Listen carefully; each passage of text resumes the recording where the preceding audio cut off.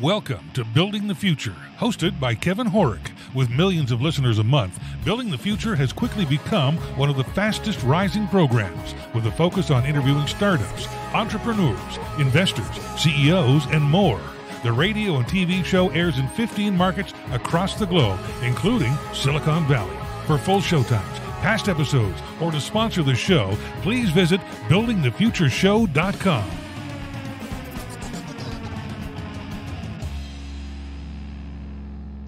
Welcome back to the show. Today we have Brian Kornfeld. He's the president and co-founder at Synapse Florida. Brian, welcome to the show. Thank you so much for having me. Thrilled to be here. Yeah, I'm excited to have you on the show. I think what you guys are doing is really innovative and cool. And I think a lot of people don't realize how much innovation and really cool things and companies are actually coming out of Florida. So welcome to the show, man.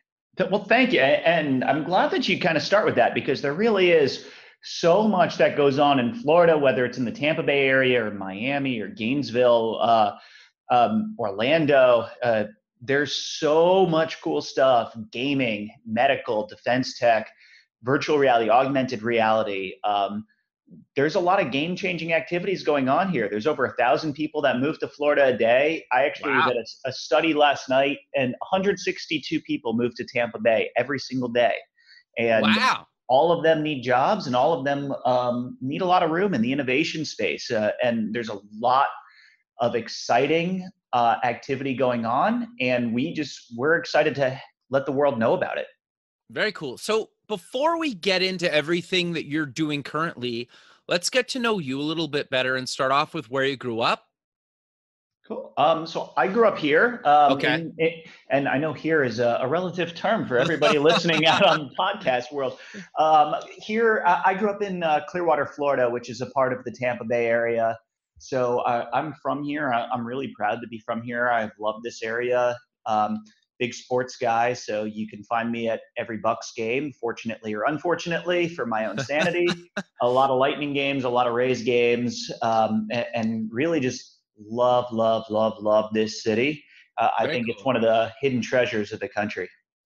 Very cool, man. So you went to university a few times. Walk us through what you took in university and why. So when I was growing up as a kid in the 80s, somehow, for some unknown reason, my parents let me watch the movie Top Gun when I was really young. Sure. To the point that I actually remember, I think it was my 7th birthday. I got a cat for my birthday, and I named him Maverick. Nice. And so I fell in love with airplanes at a very early age. And I came from a medical family. My dad was a doctor. My mom was a nurse. My grandpa was a dentist. It was a little bit of a transition just in the family in itself, but I fell in love with this idea of engineering and aircraft. And I didn't even know aerospace engineering was a thing until I went up and I looked at the University of Michigan in Ann Arbor, and they had a whole building for aerospace engineering. And in the back corner, there was this airplane, and it was a student-built airplane, student-flown for a student project in a national competition. And right there, I was hooked, and I knew that was going to be my next path, what I wanted to study, what I wanted to learn about. And I was thrilled to be able to get a bachelor's from the University of Michigan and a master's from the University of Florida in aerospace engineering, really because it still, to this day, aircraft, satellites, aviation remains a passion of mine. Sure. Although a lot of people will tease me that they say that I did this just so I could go around and tell the world that I'm a rocket scientist, because because it just so happens that I like to tell the world that I'm a rocket scientist. Fair enough. I don't blame you. And my wife tells me I'm only allowed to say something's not rocket science once a day. So I'm sure by the end of this interview, I'll get through my one for the day. That's awesome. No, and I think too, it's become so common in the media nowadays with all the Mars talks and the recent kind of landing on Mars again. And like, I think it's more and more kind of in the public eye. Maybe it seems like it kind of went through a lull for a while, but it seems to be a lot more kind of popular now in more pop culture. So I think it's very cool that you get to talk about that kind of all Yeah, the time now. it's the nerd revolution. We're taking Yep. over, and a lot has to do, somewhat, in all honesty, with The Big Bang Theory, the Sure. TV show. They've romanticized the nerds of the world, and taught and brought out the comic books and toys and things that people play with. And I actually wasn't a big comic book guy growing up, Okay. at all, but it's become a cool thing again. And Comic-Con San Diego, just look at that and the transition that's taken place there. It's Yeah. now one of the hardest tickets to get in the country for any event, period. Yeah. Interesting. Yeah. No, that's really cool, man. So walk us through your career up until what you're doing now, because you have a really interesting journey how you got to where you are now. Cool. So I started, after getting a master's, I moved out to Los Angeles, and Okay. I worked with Northrop Grumman, and I was pre-flight testing satellites. And you can learn so many lessons by testing satellites, but one of which is perfection. Okay. And because if you put a $500 million satellite out into outer space and that thing breaks, you've just sent a $500 million piece of space junk that the taxpayers paid for into outer space. Sure. And that's there's a lot of pressure there, and there's a lot of redundancy that has to happen, a lot of process improvement, data collection, and analytics to make sure that everything is really, really, really perfect. So there's a really, really, really good lesson for a lot of people to learn, on what it means to truly stick to something and make sure that it's going to work no matter what. Sure. Um, it was a great first job, especially as a 24-year-old. And to be able to say that I'm a part of programs that launched multiple satellites into outer space, that in itself could be somebody's career and lifelong Sure. accomplishment. And Totally. that was age, I think, 25 or 26 for Wow. me. So I was already well positioned, well on my way, and very proud of what I was doing. Sure. At the time when I was living out west, there was always something a little bit missing, and there was a family issue back at home, and California never quite felt like home to me. As Okay. much as I loved living out there, I had a great one-bedroom apartment right across the street from the beach. Nice. Just there was something that always drew me back to wanting to be in the Tampa Bay area. And so finally, in July of 2009, I decided, my parents were out visiting me, and I said, now, you know what, I'm going to move out back east. Told them right there. Of course, 1 week after that, I went on the first date with the woman who ended up becoming my wife, and I Very couldn't stay cool. out in California forever with her. So I'm still so thankful to this day that she decided that I was worth it to follow to Florida, even though she had never lived anywhere other than California. After I moved a couple months later, Interesting. I'm indebted to her for the rest of our life, for Sure. that. But something, getting to know her family was really interesting, and something really interesting happened right before I moved back. Her father, we were sitting down talking, and he looked at me and he said, "So just got to ask you one real question about Tampa." Like, Okay. okay, and I don't know what he's going to ask about. And maybe it's hurricanes, maybe it's what do you do there, since you don't know much. Maybe how do you make money there? What industry's there? And he looks at me with a dead serious face. He goes, "What do you do about the alligators?" I'm like, what do you Okay. mean? I played golf growing up, so you see alligators in the lakes, and they never bother you. They leave you alone. But his response was, when you're like taking a run down the street or you're driving your car and an alligator chases you, what do you do about it? And now I'm having these visions of Hollywood movies of alligators going Sure. 75 miles an hour and jumping on cars and getting through my sunroof. But that really was an eye-opening moment to me, because I noticed that's the way people think of Tampa and Tampa Bay. It is, Interesting. we get chased by alligators down the street, and this is 2009. This isn't like the 80s, when it's not like there was a ton of TV. And right then and there, I almost thought about myself in a way of, what can I do to change the world's view of Tampa Bay? And how Interesting. can I leave my mark? And how can I be a part of this? And I didn't quite have the answers then and at that time.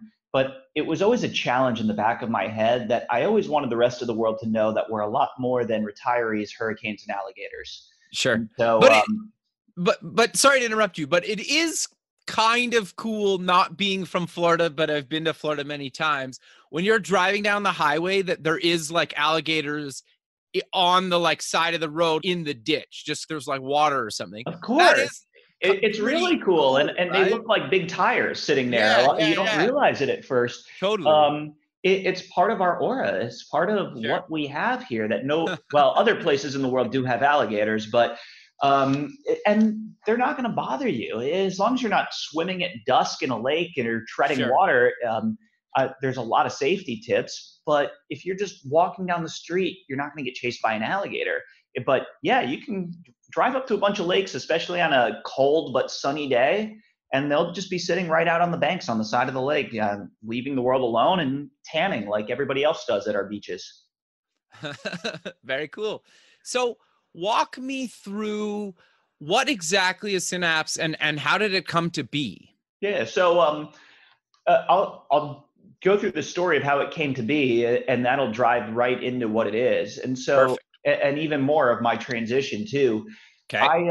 So when I came back here, I was working for a small defense company, and the defense company just was struggling in the 3 years that I was there. So I then left, and I went to Nielsen, and Nielsen is the big data ratings company, Yep. most known for Yep. the Nielsen ratings. I was accepted into an executive training program there. Okay. At the time, I was doing my MBA. It was a 2-year rotational program, a very cool opportunity. And after 2 years, graduate and become an executive. After 2 weeks of being in this program, I was in training, and the trainer was talking about process improvement and how you do data-driven decisions by guess and check methods. Okay. And I told him that doesn't make any sense. Why would you use guess and check? It's data-driven decisions. Don't you use the data to help get you to the decisions? And his response was, well, if you go fishing and normally you find fish in the back left corner of the lake, are you going to go and drop your line in the back left corner of the lake first? To which I responded saying, well, what if you're only allowed to drop your line once? Are you still going to go to the back left corner of the lake first? He was like, yeah, absolutely. I said, well, what if your family, feeding your family is dependent on it? Are you still going to go to the back left corner of the lake first? He said, yes.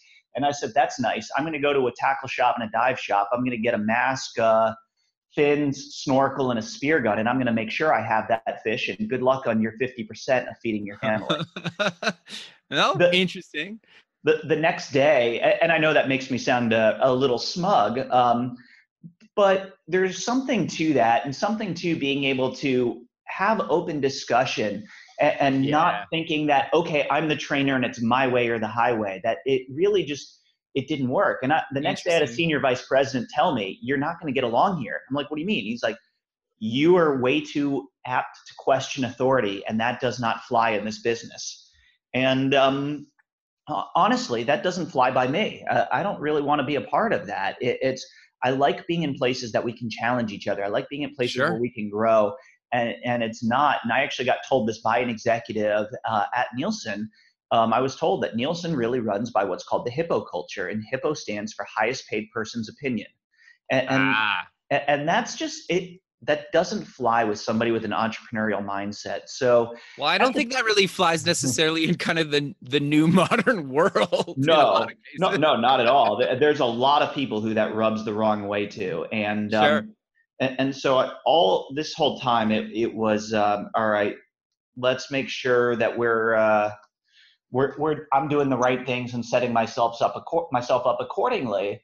In the meantime, I'd always had a ton of business ideas. Okay. And never thought to launch them. One was concerts at home and other methodologies for advertising. And one business idea and one concept always stuck with me in terms of regret. And this was back in 2008. I was living out in California at the time. I was up in New York, though, for a wedding. And I had taken the red eye in. So I was around New York City for the day and needed a ride out to Westchester to get to the rehearsal dinner. And my friends were giving me a ride, texting me saying, hey, where are you? We need to leave. Okay. My response to him, and I wish I had saved this text message, but it was back on my BlackBerry before iPhone existed, was, I wish there was a way. I can't get a cab. I wish there was a way on my phone I could point on a map, say where I am, and have a cab then directly come to me and pick me up.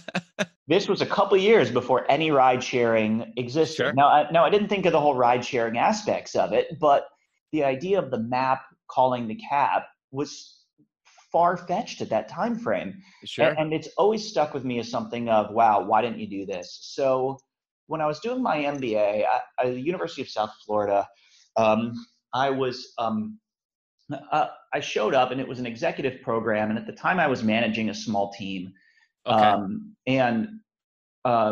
But I was probably the most junior person in the class. And the first day I showed up for lunch, and I was sitting next to a partner at PricewaterhouseCoopers and a CEO of a commercial HVAC business that does a couple $1 million annually in revenue. And I was pretty intimidated. Got into the first class, and I said, I'm just not going to do this. I'm not going to be intimidated. I'm not going to sit back and wait. And at that point, I said, I'm going to start to lead this. And so I started participating a lot in the discussions and standing up. And by the end of those 2 years of the program, the class was looking at me to be the one in front of everybody, giving speeches on behalf of the class and leading the class. And I was elected to be president of the class advisory council to the whole university for the MBA program. And so I realized that it was just really a confidence thing in me and that I could do this. And finally, now I have some of the business skills to go with my engineering background, and I'm going to start a company. And now it's just a matter of what. Okay. So I, at the time, my wife and I, we were planning a vacation to go up to Nashville for a couple of days over the holiday. And she looked at me and she goes, where should we go eat? When we're there, I'm like, I don't know. Let me ask a couple friends. She goes, hold on, let me post on Facebook. So she puts a post on Facebook saying, hey, where should we go eat when we're in Nashville? And I said, hey, Marcy, why are you posting that on Facebook? Why aren't you going to Yelp or TripAdvisor or any of the other resources that could get you answers a lot faster? And her response was, I trust my friends more than I trust the general public. And that hit it right there of what the first business that I wanted to launch. So I conceptualized a personalized recommendation engine. And this recommendation engine would help get you what restaurants you should go to and where you should stay and what doctors you should reach out to and contractors and so much in the entertainment space of things to do that you would get from your friends or friends of friends in an automated fashion. And that way you could actually have those follow-on conversations of what that should look like and why, and where you should go, and your friends would be the ones providing it. Really good idea. Terrible execution in the way that I launched it. And I'm always happy to celebrate this as a colossal failure. And I like talking about this because there was a ton for me to learn, and I did not use the resources that were around me to learn enough or talk about UX in a better way. It was all just based off of my own trials and tribulations and going for it and trying to figure it out on my own and not building a team. And I wish I had done things a little bit differently there, but at the same time, I'm really happy that I didn't. But one thing that did come out of it in a positive spin was when I first went to go launch, I talked to a couple of my friends who were successful in the startup world, and they told me it was going to cost me $150,000 to build this. Wow. And I just said, nope, don't have that. Kind of got discouraged. But then I said, you know what, there's got to be a better way, put my mind at work, and I figured out how to build it for $7. Like, wow. All right, that's a nice discount. And did you offshore it? It was actually, I didn't want to do the offshore thing on its own because I'd heard so many horror stories about offshoring. Sure. So I ended up doing a mix of onshore, offshore, where I had senior developers onshore and junior developers offshore. Interesting. And so that's how I was able to really cut down the cost, because about 85% of the work really could be done by junior developers. And if I could find two junior and one senior developer who could work together and who could make this all happen, that's how it could really come together. And so that then got me into wanting to start a software development company because I knew there was other people like me who had great ideas but didn't have $150,000 to get them to market. And to me, having been the person with ideas that I didn't take to market, I've always found that to be tragic, letting those ideas die. And I wanted to enable the community to really, really be able to get those ideas to market. So I launched my software development company, was profitable from an early state, and started to meet a lot of people.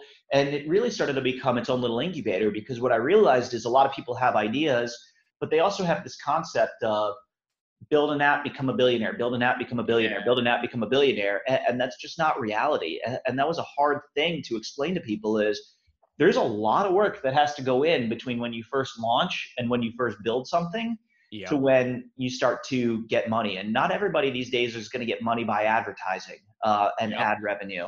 It's just not the way of the world. So I really helped people build and grow some businesses and get them off the ground. And that helped me learn very quickly some really cool things about building businesses and how to build and run startups, and a lot of really great lessons and how to build teams and how to capitalize on your own weaknesses. So there's a lot of great things to learn, and there's a lot of great ways to help build the business. At the time, though, the Tampa Bay market was still very disconnected, very disjointed in terms of startups. And a lot of the conversations I had were showing me this, that there was a lot of questions. And I kept wondering why Tampa Bay was not being compared to on the same level as, say, Austin, Boulder, Nashville, San Diego. It was actually being ranked nationally behind such powerhouses as Iowa City, Lincoln, Nebraska, and Tulsa, Oklahoma. And no offense to those cities, but in my mind, I would think that Tampa Bay is a larger market, and it is a larger MSA. And so I was wondering why we were not getting more credit nationally in terms of entrepreneurship. So that's when I really started digging in and diving into some research in the innovation space, and trying to figure out what was wrong with it. Right then, there's sometimes where stroke of luck and serendipity takes place. I had one of two strokes of luck over the course of about a 2-month span of the summer of 2016, where one of them, I went to a talk by a guy named Jeff Finnick. And if the name isn't familiar, he owns the Tampa Bay Lightning, and between him and Bill Gates are putting in about $3 billion into real estate in downtown Tampa and completely revitalizing downtown Tampa. Look up Water Street and what's happening. It's amazing. It's going to be Tampa's first 5-star hotel and offices, a whole live, work, play area. Cool. And it'll be very similar to what happened in Pittsburgh and Seattle and some other markets. So I went to hear him talk, figuring it was going to be a lot about real estate and hockey, being a hockey fan. And he talked for 20 minutes about this idea of an innovation hub. And I kind of said, I got to help some way or another. I got to help. So I went up to him, I asked him, hey, is there anything I can do to help out? I'd love to share with you some of my findings being in this market. He gave me his card. And I always say, if I had written him an email and he had passed me to a staffer, or I never heard from him again, or he just said, thanks, I don't have the time, I never would have batted an eye, never would have thought twice. And I would have been so appreciative of even talking to me for 1 minute on that day. Totally. Yeah, very cool. But so I sent him an email. I waited 3 days to send him an email, like a guy meeting a girl. You wait 3 days before asking her on a date.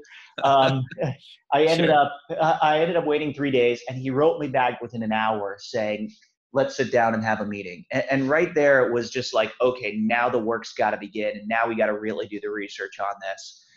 And actually, his assistant then reached out to me and said, and asked me, hey, do you have an assistant that I could work with? And I really debated creating an email address for my wife to pretend to be my assistant, just so I looked a little bit more professional and further along in what I was doing. But instead, I went with, nah, this meeting's too important. I'll plan it myself.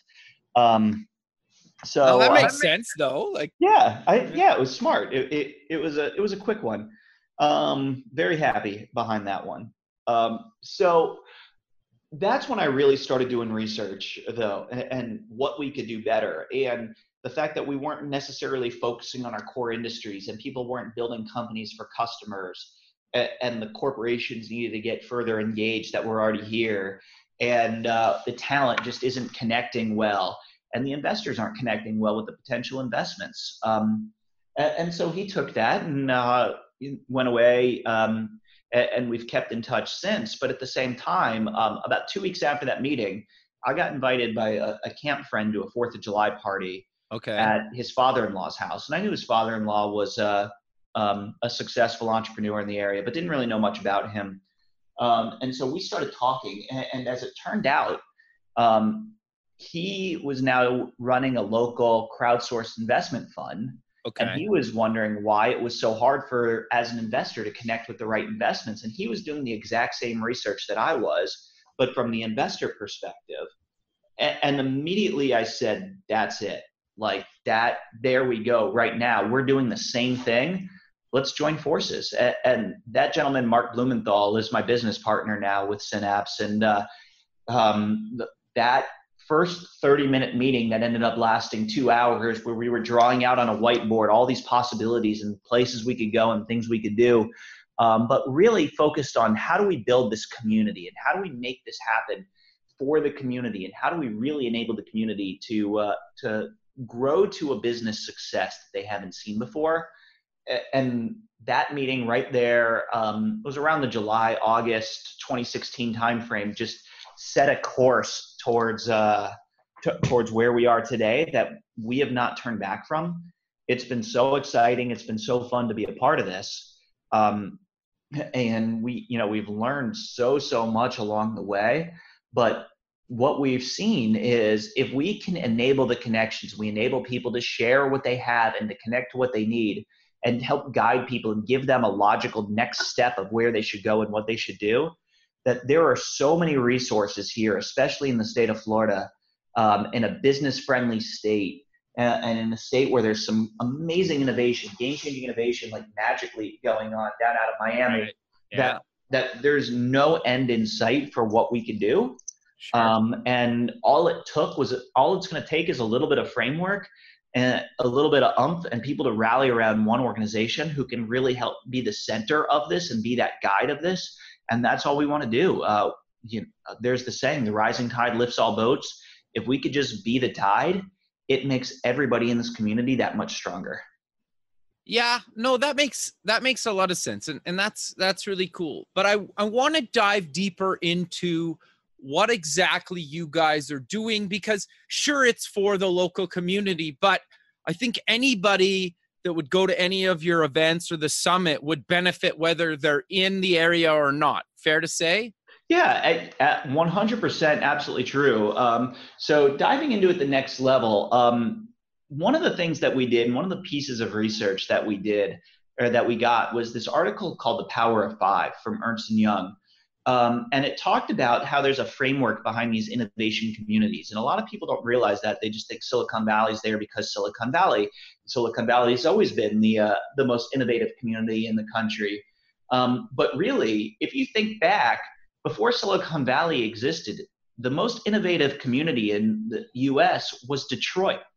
And Detroit hit bankruptcy. It hit rock bottom a couple years ago during the recession. So Silicon Valley is not always going to be Silicon Valley, but there's a reason it's there. And what this article talked about is the power of five. It talked about these five personas of the ecosystem, and that there's five different groups that really make an ecosystem thrive: the entrepreneur, the investor, the educational institution, the government, and the mature corporation. And they all have very specific roles, and they all need to do the right thing. And if they work together, and then they all provide each other equal value.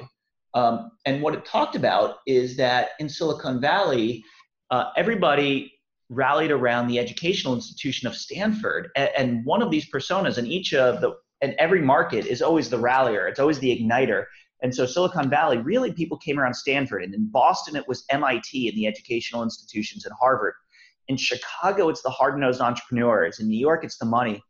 And then it talked about Cincinnati. And Cincinnati is always the page in the article when you say, the plot's now thickening, because you don't realize, a lot of outsiders don't realize Cincinnati has such a thriving innovation economy, but it does, because the corporations are the ones who stepped in and said, we're not going to die a painful death the way some of our competitors have.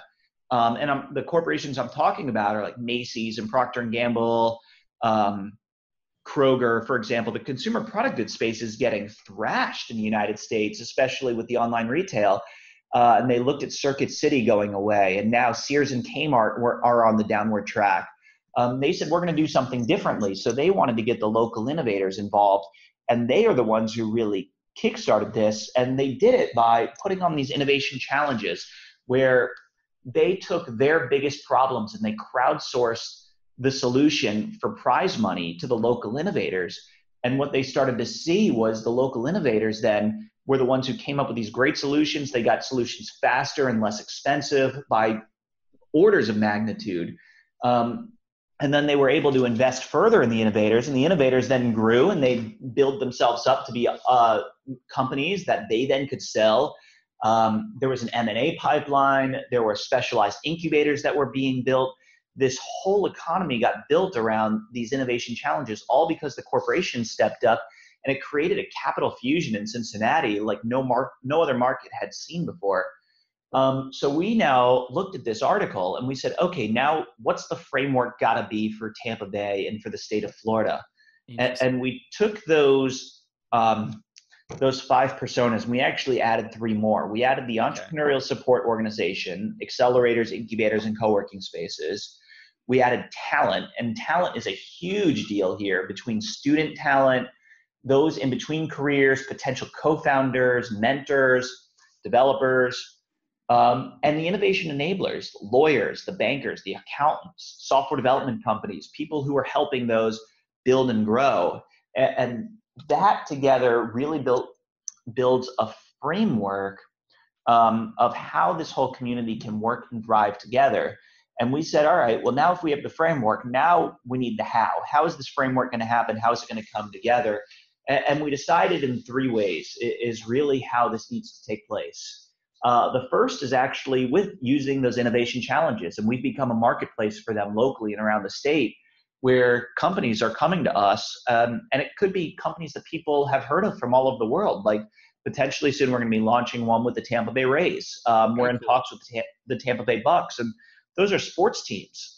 They're not necessarily known as innovators, but they really, really do things in new and innovative ways. So that marketplace is taking off.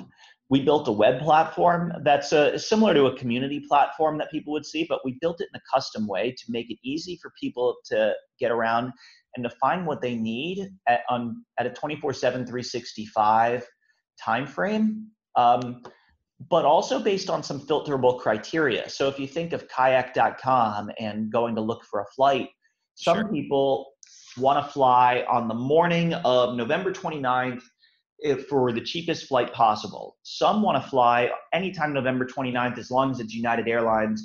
Some don't care as long as it's nonstop. And some and everybody has a different hypothesis when they go and they set themselves up. So it's the same thing in the innovation space. It might be a location where you want to do business, or an industry or technology, or a stage that you want to do business with, or a group that you want to do business with. And that's how we set this up. So you can filter at a quick point and click to instantly see what you're looking for and to instantly grasp groups that really fall right within your own personal hypothesis. Yeah, no, it's interesting because I was actually playing with the platform before we kind of started recording just to see what it is interesting what you guys are doing, and I think it makes a lot of sense, right? And just being involved in the community. Are you guys going to eventually though open it up to people outside of Florida? I guess they could use it currently, but are you guys going to bring it around? There's conversation of that. It's not, we're not 100% sure yet after Florida.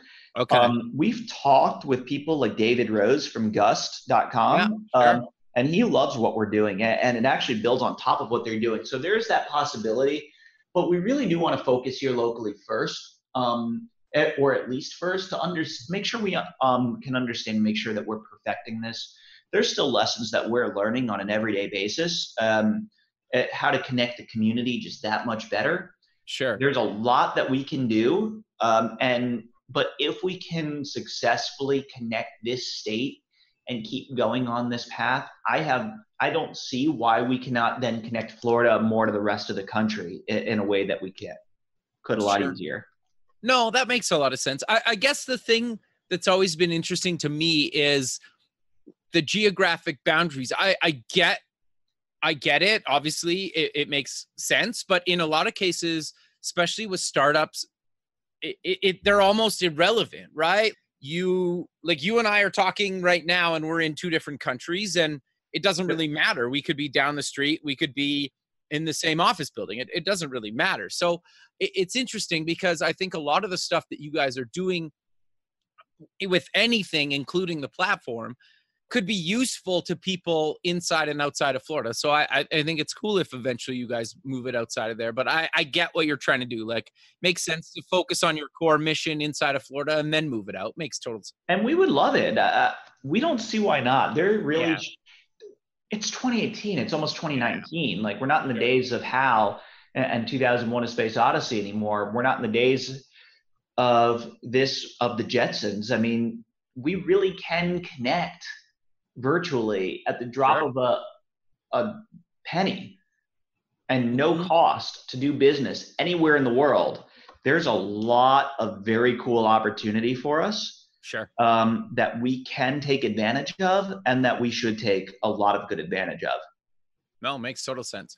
So you guys do a bunch of events throughout the year, but you guys also have the summit coming up. So do you want to talk about the different types of events and the summit that you guys kind of do every year?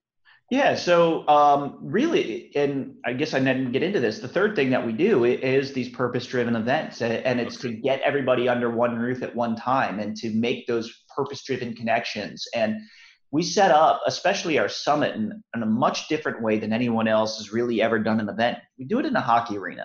And the hockey arena is not a typical convention space, but it means we can set up a stage like a concert, make it like rock stars.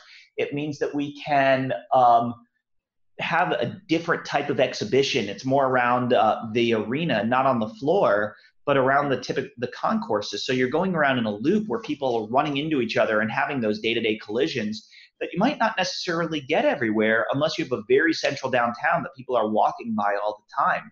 Right. And we saw a ton of success with our first event earlier this year in March in 2018, where we had multiple companies get investments. We had people get jobs. We had students get placed. We had people get customers. But the coolest thing that we saw on the needle getting moved is we had people inspired to move here because of that. And that's not something that takes place all day, every day. And so that really was an eye-opener for us, that something special is now happening.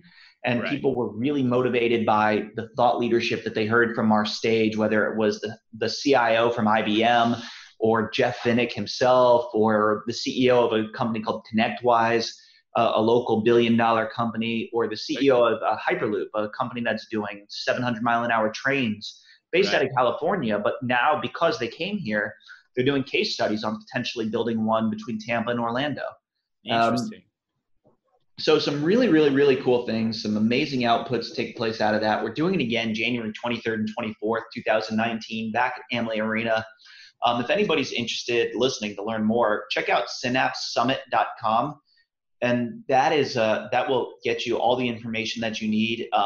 Especially those of you up in Canada, if you need an excuse to come to Florida in January, this should be it. Fair enough. we're really excited. The first year we did this, we aimed to have 1,500 people and 100 exhibiting tables. We ended up with almost 3,500 people and 257 exhibiting tables around the arena. Wow. A lot of early stage startups, a lot of companies that we just said, hey, come show off your tech, like show off the cool stuff that you're doing, put it on a table. Let people put on your virtual reality headset.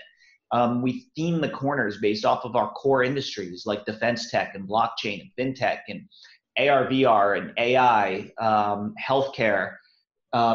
We had a lot of really great outcomes from that and a lot of good excitement. And we're really looking forward to taking it to the next level and having 5,000 people and having 300 exhibitors and more. The bigger we can make this, the better. One of the cool things about doing this in a hockey arena is there's 19,000 seats. So we have plenty of room to grow. Sure. Yeah, fair enough. Yeah, interesting. And yeah, well, no, you're right, because that's the thing, right? Is at some point, most conferences almost have to stop selling tickets because they run out of space. But obviously, you guys, it's almost a non-issue, right? Like, obviously, you could potentially get that many people, and that would be awesome. But you have a, like you said, you have a ton of room to grow. No, that's really cool. So walk us through maybe a little bit more of the other events that you guys do throughout the year. We do other events, whether they're networking or thought leadership events, co-promotion of other events that take place.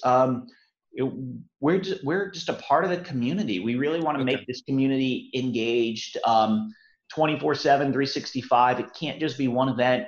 We partner with organizations that put on Tampa Bay Startup Week, which is a week of free events for the earlier stage entrepreneurs, and Startup Weekend, which is a long weekend of from Friday to Sunday, where on Friday people come up with ideas for companies and build teams, and by Sunday they have working prototypes. Very cool. There's a ton of cool things that go on, and as long as the connections are happening, and as long as we can find ways to get people to learn and to find out about the great things that take place, and there's education involved, we are a part of that. And some of them we're putting on, and some we're sharing with other local organizations who are just doing a phenomenal job themselves. No, very cool. You guys also published a book. Do you want to talk about that? Because I don't think, I've never really heard of a book talking about the stuff you guys are doing and kind of did with the book. So do you want to talk about what you guys did? Pretty innovative in itself. That really is the fourth piece of our puzzle. And it's a book called Innovate Tampa Bay. And the thought process behind it is the old is cool again. The old is new. Sure. And this idea of coffee table books has gone away recently, where a lot of people are going digital. Yeah. But it's this really nice, almost like a yearbook, but a coffee table book, where companies and thought leaders and innovators and universities here can all showcase the amazing things that they are doing. And it's finally the first way for people to really get that time of day that they don't normally get, and that opportunity to talk about great things that they're doing that they don't normally get. That in itself is just cool on its own. Sure. But the stories about what's taken place from that are, they're motivating, because people, when they're not in it, they want to know, how do they be in it next year? We met with the mayor of Tampa a couple months ago, and we gave him a copy, and it actually completely derailed our meeting, because all he did the rest of the meeting was flip through it. Interesting. We met with the largest grocery store chain in Florida, which is the second largest company in Florida. And they called us 2 days after saying, hey, which drone company in this book should we call so we could do some drone photography? Very cool. That's the thought process of people. Yeah, interesting. Well, it seems like, and you can give me your thoughts on this, that there's been obviously a ton of innovation online, and there will continue to be.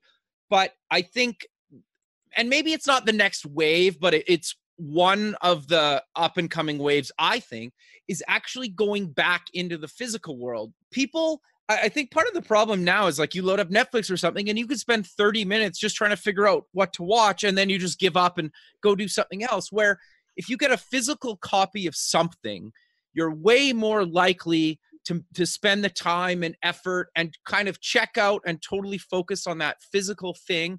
Or another good example is Amazon going back into the physical world with their Go stores, right? And so what are your thoughts on that?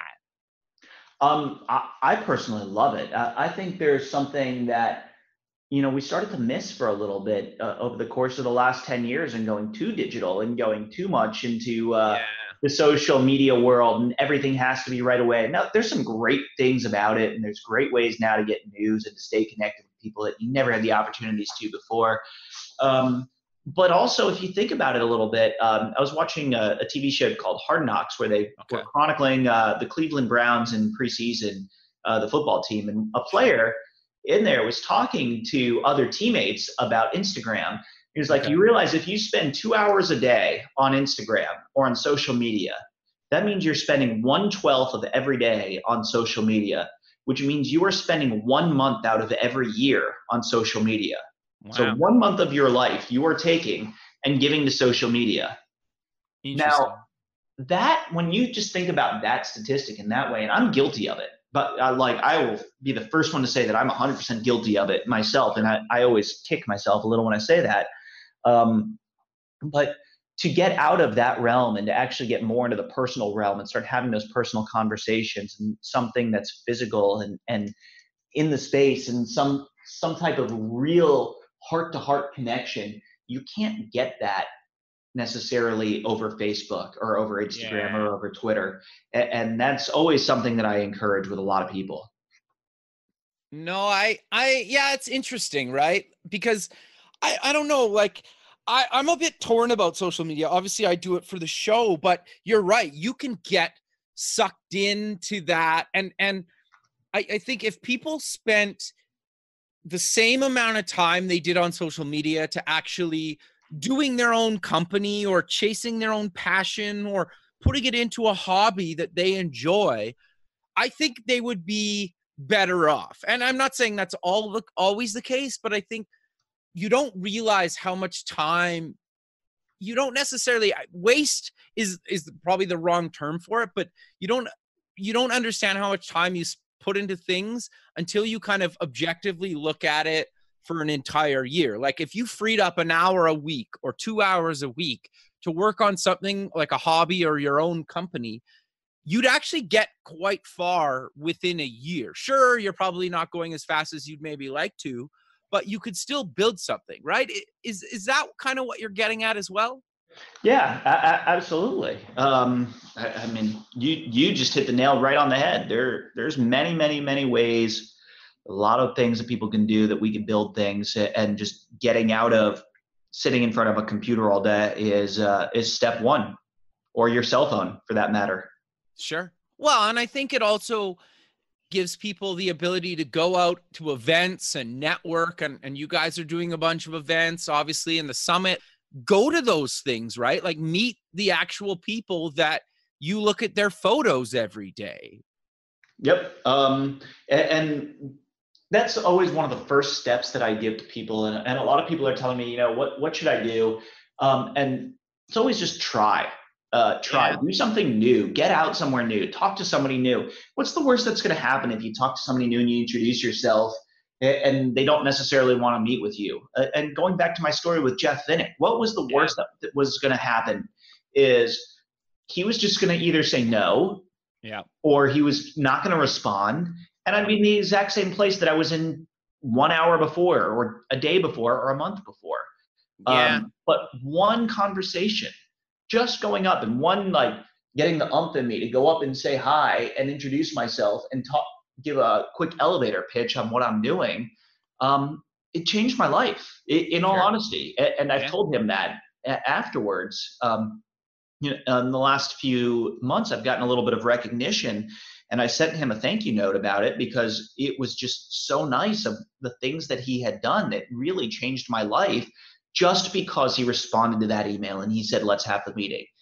And that's a way that it's just a lesson in itself that it would not happen without even taking that shot. Yeah. Yeah. Well, what's that famous quote? Like you miss 100% Yep. of the shots you never Wayne take. The Gretzky. Wayne Gretzky quote. Yeah. Yep. Right. And the other thing too is I've had other people on the show and I've done it myself where I've reached out to somebody and that, in all honesty, probably shouldn't have written back to me because their time was way more valuable. Right. And I will openly say that. But Yep. they took the time, and I've had it where you reach out to somebody and they've spent 20, 30 minutes on an email back to you about whatever you asked them for, right? Or I've had them meet up with you, and it sounds like obviously you've had the similar kind of experience. So you never know. Sure, there'll be people you'll reach out to and you never hear back from, but that doesn't mean you should stop and give up and never keep trying. You never know what will come of it, right? You just never know. You don't know what's going to happen next. You don't know who's going to say yes, and nobody can say yes to you if you don't give them that opportunity. A lot of people are afraid of failure, and it's the human psyche. The way the human psyche works is we think negatively better than we think positively. Totally. But you really should try to think of it another way, is try to enable success. And back, one of my I'll call it previous lives, did a little bit of poker playing like everybody else did back in the mid 2000s. Sure. And was teaching my dad how to play. And he was always like, oh, well, I don't want to do that because I'm afraid to lose. I'm like, well, if you're afraid to lose, you're never going to win. You Totally. have to be willing to take that fear and put yourself out and let yourself hang out there. Now, don't throw all caution to the wind. Sure. Different people have different risk assessment in them. I always like to do strategic risk or calculated risk and Sure. to what I'm comfortable with. But an introduction, networking, having a conversation, a follow-up email, a handshake, a hello, a phone call, no one's ever going to hate you for doing that. Totally. I 100% agree. And I don't think failure has to be such a negative thing. It always comes across like, oh, I failed at this. It's like, well, but it's chances are your failure isn't life ending, right? It's just, okay, you tried this one thing, it failed, but you learned something and you tried something else, and you might have to try 5 or 6, 10, 100 things before it actually works. But why is that bad? Right. I never understood that. Yep. And that's the entrepreneurs who are successful. Those are the ones who have failed, and then they failed, and then they failed, and then they failed, and then they failed, and then they failed. Yeah. And they kept failing until they don't even remember how many times they've failed, right? Like, it's been so many. You get over it very quickly. And that's why when I go through my story, I always like talking about the early stage of the recommendation engine. It's called Rhino. Right. And because Rhino really was a failure, but that failure helped point me in a direction towards success. And I like to celebrate the fact that I tried it. I took the step. I threw myself out there. I spent a little bit of money. I was cautious about the amount that I spent. I didn't go crazy on it. Yeah. But if I look at the failure that took place and what lessons I took from that failure, I would not be the person I am today if I had not taken that step. No, makes a lot of sense. Well, and fair, like, you lost thousands of dollars instead of 150 grand, right? Yep. That's a huge difference. So no, that makes a lot of sense. But Brian, we're out of time. So let's close with mentioning where people can get more information about all the stuff you guys are doing, the platform, the events, the summit. Check out the book and any other links you want to mention. Yeah, absolutely. Go to synapsefl.com. So synapscfl.com. And that will get you that website will get you to anything as it relates to our challenges, our platform. Check out Synapse Connect, the platform. It'll link you straight to the event website, which does have its own separate URL because it's taken on a life form of its own. If you want to go straight to the event, go to synapsesummit.com. Again, synapsesummit.com. And that will get you all the information. You can stay up to date with the latest speakers, who's coming, exhibitors, sponsors, people who will be around the arena. And it's going to be very, very exciting. And one thing, just to end on, if I may, I always love quotes and nice motivational things. I have a whole wall of them up in my office. But one of them that I always stick by, and this has a little bit to do with me being a University of Michigan graduate, since this quote's by Jim Harbaugh, the head football coach, but it really resonates with me, and it should resonate with a lot of entrepreneurs. And his quote is, if your friends aren't laughing at your dreams, you're not aiming high enough. Yeah, that's a really good one. I love it. And I think about that. And so I really, anybody who's listening, aim high, dream high. There is no too high for you to aim or dream. Sure. And my own personal dream, and I just put it out to the world because you never know, is to one day own a sports team. And I know I got to do a lot to be able to get there. There's billions of dollars that need to be made before I can get there, but I'm hoping I'm putting myself on that path to success. The secondary dream is to make Tampa Bay and the state of Florida the world's next great innovation economy and community. And we are well on our way there.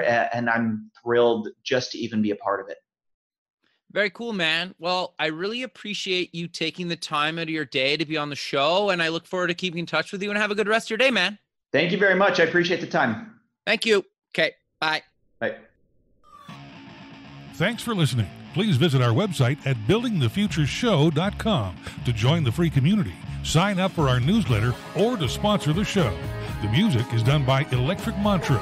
You can check him out at electricmantra.com and keep building the future.